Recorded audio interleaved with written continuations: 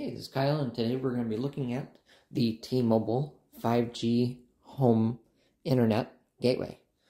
So I just received this from T-Mobile, so we're going to be doing an unboxing, we're going to do a setup, and then we're going to do a speed test. So in this area, it says that we are capable of their 5G Ultra, so that should be the ultra wideband version of the T-Mobile 5G, as well as the regular 5G. So it should have very good signal strength, as long as we place it near a window that's aiming towards the tower. So, without further ado, let's go ahead and open the back. We'll pull the box up. And inside we get a refurbished device limited warranty. So I'm assuming this is a refurbished 5G gateway. It also says that it'll have the quick start guide, power adapter, and an Ethernet cable. So this would be the quick start guide, I'm guessing. Yep, so T-Mobile Home Internet 5G Gateway Quick Start Guide. As well as the safety and regulatory information and terms and conditions of using this device. So let's take a look at this quick start guide. It says position it near a power outlet, preferably near a window or an upper floor.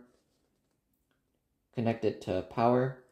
Your SIM card is pre-installed, so we've also included an Ethernet cable for your convenience. This is optional for setup and can be used for connecting things like mesh network devices. And then simply you just have to download the T-Mobile Internet app on your smartphone to begin setting up your gateway. And then there's a support.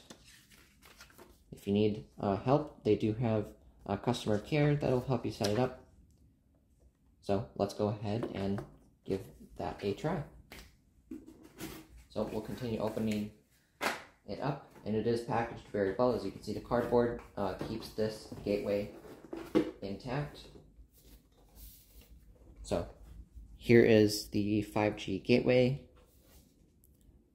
It's the Nokia 5G21 gateway, gray. And these are the SSID and the password, so your Wi-Fi name and the Wi-Fi password for the setup. It also has a battery, but it has an input 12 volt that is included in the box. So that's the device. Looking inside, some more cardboard, as well as a power adapter and the Ethernet cable. And that's everything that is included in the box. So let's go ahead and we will power this device on.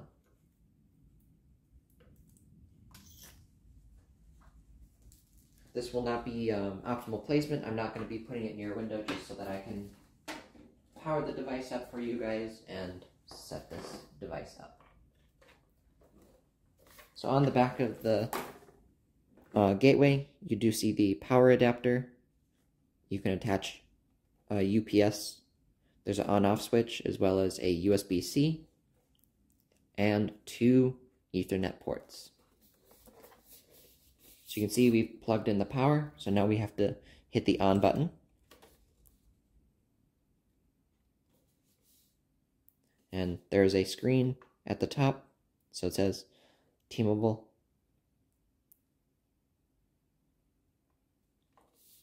And I'm assuming that when it boots up the first time, it's going to take a moment just so that it can download a bunch of the software updates, any firmware updates that have happened since they produced this device. So we'll go ahead and just hold this until it turns itself on here. So we can see once it booted up, it is showing a connection. So being that we're located in the center of the home, it's not going to be very strong. If I go further towards a window, obviously the connection will get better.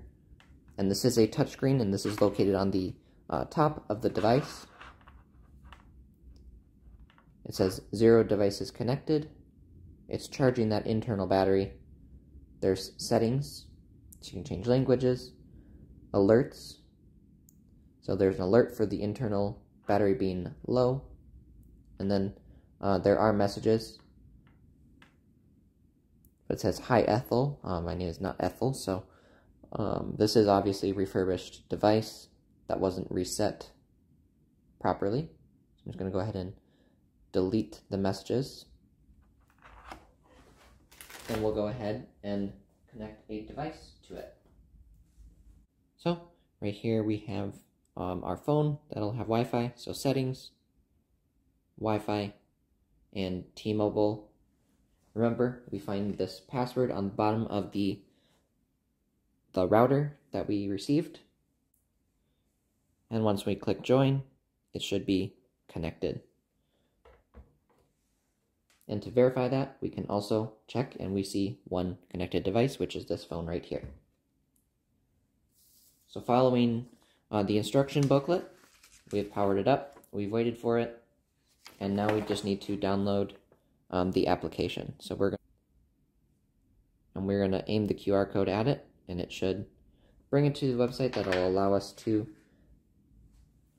start up the internet services.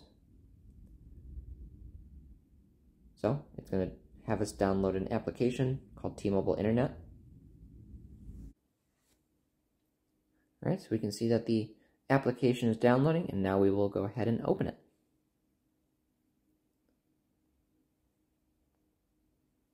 So it says, set up device. When you open the app, check gateway status. Is an upgrade in progress, and we see that there is no upgrade in progress, it just shows connected. So we will go ahead and say that it is not updating. So next, skip video, skip placement assistant, because I'll go ahead and move it towards the window after this video. Scan the code.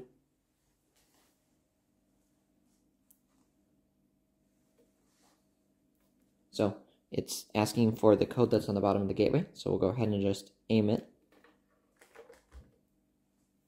And now it'll allow you to change the SSID and password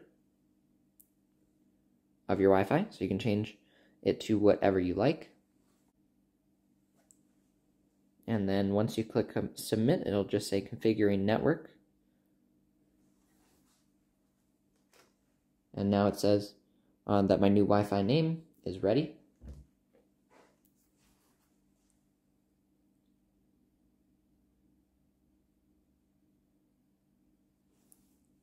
And it prompts your phone to join that new network that you connected. So it says establishing connection. This will take up to 30 seconds. Do not to switch to other apps during this time. Okay, so now we see on the router that again, one device is connected. And now it's asking to change the administrator password so that whoever connects to this gateway can't change that Wi-Fi name or the password. So I'm just going to go ahead and change that. And it says success, your setup is complete. Okay, and inside of the application, you see connection quality says good. It says poor, weak, good, very good, and excellent. So that's the 5 bars. And we see that we are on the 3rd bar because it is located in the center of the house and not located near the window where its optimal location is. And devices, you see the connected phones. If you go to network, this is where you can again configure that SSID, the password, or the bands that you want it to be. So if you want it to be 2.4 or 5, you would have to create another separate one so that you can make it just 2.4. But for this sake, this is a dual band router, and I want, for ease of simplicity, I want my 2.4 and 5 gigahertz network to be combined, and I'll let the device that is connecting to it decide if it wants to connect to the 5 gigahertz or the 2.4 gigahertz. So you can see the encryption method, AES, and the password version, WPA and WPA2, which will allow it to connect to the most amount of devices, even though it's not the newest WPA version, which is WPA2 and WPA3. The WPA allows you to connect older devices that have a less strict security standard. So I'm just going to leave that as is. And then there is also a support. Okay, so let's go ahead and run a speed test of it when it is at good speed. So when it has a good connection quality to the tower, and then we'll run another one when it's near a window and has better connection quality. So open speed test. You can see it's a T-Mobile server, and we're on an iPhone SE 2nd generation, and wow, would you look at those speeds. 530 megabits per second down. 550. 559 megabits per second download. And looks like somewhere between 10 and 15 megabytes per second upload. Oh, now 16, 17, 18, 19 megabytes per second upload. And that is when it's only at a connection strength of 3, which is good.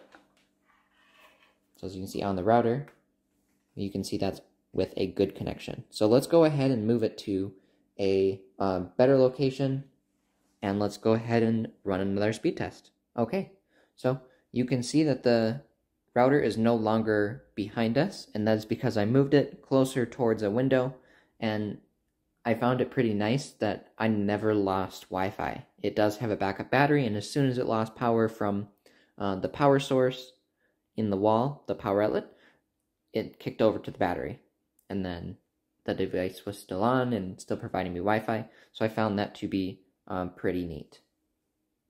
So we'll bring the phone back in. You can see we are connected to Wi-Fi still, which is super strong signal because right now I'm 35 feet away from it, and we still have full Wi-Fi signal strength. So let's go ahead and run a speed test. You can see T-Mobile again with the T-Mobile test server. We'll go ahead and click go.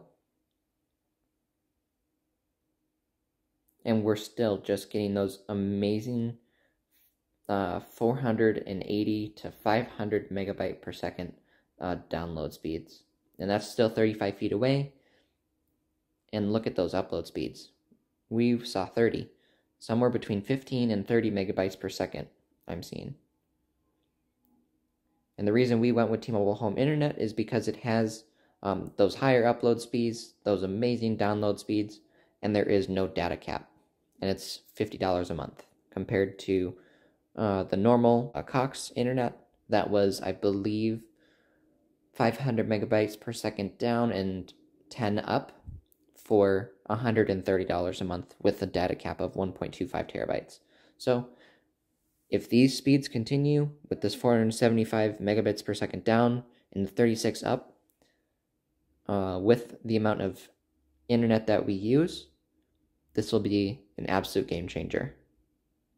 Since that router also does have 2 Ethernet ports, we can plug anything in that we want if you're not only using Wi-Fi. So you can plug your smart TV in to Ethernet just to get that connection as well. So we will do a check-in in a few weeks on the sustained speeds and if it's reliable. All right, thank you for watching, and you have a great day.